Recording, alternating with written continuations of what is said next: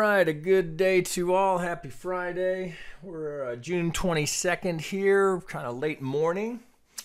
And it's a Friday, so that means it's a Bitcoin Friday. Now, we're doing some different things. As you may recall from last Friday, we're doing a bull-bear case. Now, I'm going to take the bull case, the very wounded bull, trying to salvage a bullish count out of here, although it's getting harder and harder to do it.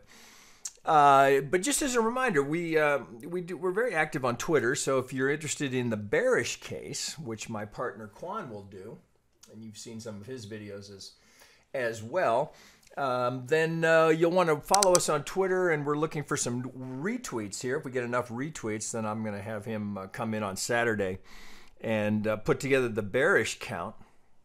So just something to keep in mind. Plus, we do a lot of promotion opportunities for you to check out our public Discord, which is kind of a trial, a sampling of what we do in the members Discord. So give us a follow on Twitter. You can see some details there.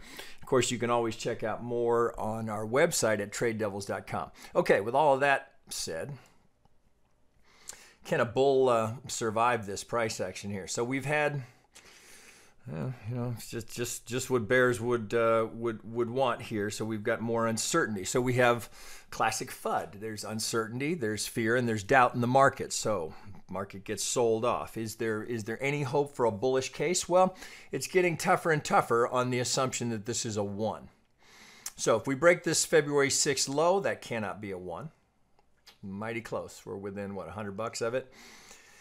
But until it breaks, I mean, there it is, right? So it's not broken yet. So odds of it breaking, pretty high, getting that close. But would it be the craziest thing I've ever seen to not break it? Nope, not by a long shot. So let's see if we can figure out a roadmap to get us out of here without breaking this. It's going to be very, very close. All right, so just to reiterate the point here, from this February 6th pivot to the bullish case, the best case scenario here, given where we sit, is that this was a 1 and that we're having a very, very deep ABC. So yeah, I know, getting harder to make that case. But I'm sitting here on a 4 hour, so let's go down to the 1 hour, and then we'll dig in here and see if it's possible we can get out of this without breaking that low. Well, if we working backwards here now from this assumption here that we had to allow for this, and as I've reviewed in prior videos, we have to allow for this very short C wave here to bring us down. So the reason for that, so we can get an ABC off of this low. So we had a clear 5 coming down here. So that sets us up. Let me tighten that puppy up. That sets us up for an A wave. Well, we do get this very clear 5 here. Very nice impulse that came off that low, right? So that ends up, right, per the depth of this correction. The only way we can count this to maintain this bullish scenario here is that we have to go A with a B and then a C. Now we can get 5 in the C, but the length of the C relative to the A, really poor symmetry. I mean, again, is it impossible? No, I mean, it happens, but that's not the setup that you would hope for there, right? Of course, initially we all were thinking that we had the possibility here that this was our low here, this C here, and that we had a 1, 2. But given the depth of it, we can't count it that way anymore, of course. So what can we see? Where can we be clear? Where can we be definitive about what the Elliott count is telling us? Well, I got my very clear 5 coming down. Here's my 3rd. Well, now coming off of that B, the only way to count this here is we have to count this as a 1, 2. Now this being a 3 and this being a 4. No other way to count it because of the length of some of these waves. So we can't ignore any 5-wave structure that completes. So we get a clear impulse of here. We do get the little ABC here, but then given the length of this move here, we can't go ABC. We can't go 1, 2, 3, 4, 5. So it has to be 1, 2. Down for the 3. Here's our 4, right where you'd anticipate it, right? So the bearish side had this all lined up. And then we've had the rip. Here's the FUD from last night. Down we go, whether it's the Mt. Gox news or the Japanese regulation. It's fear, right? It's uncertainty. It's doubt. All the things that cause people to sell. All right, so we're getting a little reaction down here. Now we did come down here. Let's see if I've got to tighten these up here. I had to, whenever you move time frames here, you got to check your pivot. So you get that right on it. Okay, so I'm working on a set of median lines here that gave me this tap right here right here when we tap the median line. Up we go for the reaction. Now here's the conundrum as we sit. So here's the February 6th low. We cannot break that. Here's the algo target and the median line. So it certainly looks like what the likely path here is that some sort of a 4 goes in and we come down for the 5, breaking that. And you might think, oh well, now I've completed the ABC, but it doesn't work for us because it can't be a 2. So we have to recount the whole thing. So let me take that off. So there is one very slim possibility here, but still remains, that allows us to get out of this without breaking this low. It's a bit of a Hail Mary for the bulls here, but it's still there. So from this 4 here, we get this nice technical, this little ABC. We've got the 1, the 2, then here's the impulsive move down for our 3. Well, I got to go down. See, I may have to go to the 30-minute for this. All right, let's look at it on the 30. Okay, so if we break this apart, let me open it up a little more. Okay, so if we break this apart, so 1, 2. Well, let's check the length of that third relative to the 1. So here's my 1, here's my 2. Well, I'm just shy of the 2618.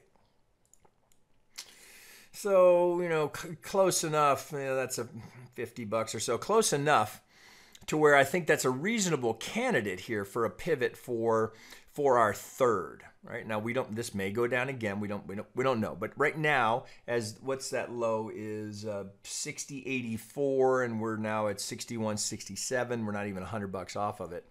So here's the only way out of this without breaking this low.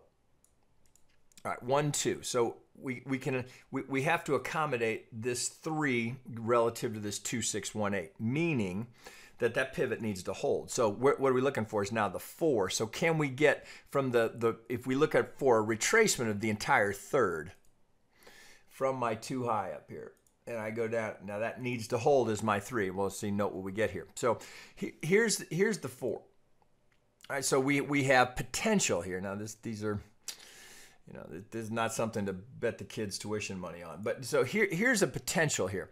So we get this support of this level here. This is prior support.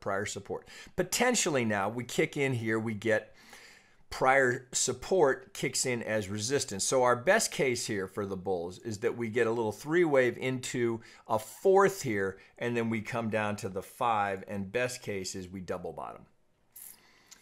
Can we do that without breaking that by a tick? Well, yeah, it's possible. It's not, is it likely? You know, what I find is that the closer we get to a pivot, the higher the probability that it breaks, because the appetite to tap all the stops that will be sitting underneath that low will be so strong. Now, you do have the potential for a bear trap. All right, as they run those stops, and the market can rip. They run the stops and then it rips away. But we'll have to change the count. So we don't have an Elliott count here, and of course I will rework one if we do break that. But until we break it, I'm holding with this is my best case here is that we're looking for a double bottom, and really only because I can see this, I've got this algo target here. So the other way we could look at it, we could say, all right, let's look at the length of the 1 projected from this hypothetical proposed, it's just proposed 4. I do not know where the 4 is going. Could be deeper, could be more shallow. Just, again, I'm trying to give us a roadmap that could get us out of here without breaking this low. Well, if we think about it in terms of traditional wave relationships, if I pull this back, that would be essentially essentially a double bottom here. We'd be triple bottoming 1, 2, 3 times. So what I have here is 100% the length of the 1 projected from a hypothetical 4. So don't hang your hat on that. That's just a possibility if the 4 comes in here. All right, now if we go down to the 1618, that's just below this, right? So here's our can't break zone. and we've got this technical confluence lining up here. So I've got a little hot box down here. So I've got my algo target. I've got my prior pivot. I've got my 1618. Again, this is all hypothetical relative to what may or may not happen in that fourth. And again, we don't even know if this 3 is good. But it's a contender given how close it was to the 2618. So there's the only roadmap I can see getting us out of there that would set us up for that gigantic double bottom that would give us the opportunity for that to move off of that impulsively. Now, is it a stretch? Yeah, I know. All the comments are going to come. Right, so, if you don't like it, don't trade it, right? So I'm just showing, so my job here is to show you, is there a technical roadmap out of here that could get us out of this without breaking that low? Well, there it is. Now, am I going to buy it here? No, and I'm not going to sell it here. So, but it's not about what I'm doing. It's about, here's the methodology. Can you apply this and make it work for you, right? So it's, you gotta take what you see here and find a way to apply it if you think it's valid, right? I can't make that decision for you. All I can do is demonstrate to you how you can apply it, right? And where the likely pivot points are and probability zones are to be found. So if we move up here, would I sell that? No, because I'm long Bitcoin, right? So I'm a long-term bull. So I wouldn't sell that, but nor would I buy into this double bottom here. I shared this with members many times. This was taught to me years ago, and I tested it because I'm stubborn. I tested it many times. More money lost than I care to recall. And it goes this way. When the market is moving down, buyers at lows create new lows. Sellers at highs create new highs. So the idea being that if you're a buyer down here, it's the momentum of the market. A buyer down here, if we were putting in fresh lows, it's that buyer so in the inevitable stop that you need to have underneath it, that ultimately triggers that stop gets hit, and it's more fuel to drive it lower. Right, that's the idea. Buyers at lows create new lows. Sellers at high create new highs, because what you want to wait for is this. So let me take this off here. So we want to wait for this. So from here, come here. You want to wait for this, and now you're not buying at new lows. You're buying the retracement off of that low, looking for that possibility. So this is the difference, right? Buying here, not a good idea. Trust me, I've tried it many times, right? Even though it's technical, it's a pivot low. This is coming down here, potentially completing, but if we break here, that's new lows, right? Don't want to be a buyer there. If we get a pivot coming out of there, would I consider the first retrace? Sure, because now I've got a technical pivot here.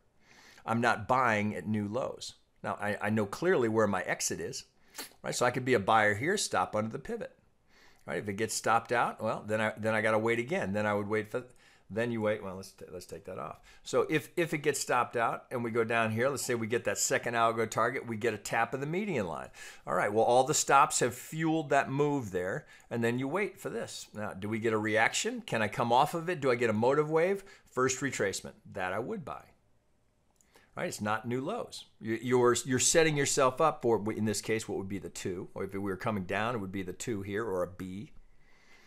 You're not buying new lows. You're setting yourself for the possibility that you have an internal retracement. You break this pivot, and you've got an external retracement. Now you've got a contender here for a series up for a new trend. Right, so low, higher, high. That's the beginning definition of a new trend. So that's our best case, is that we hold here.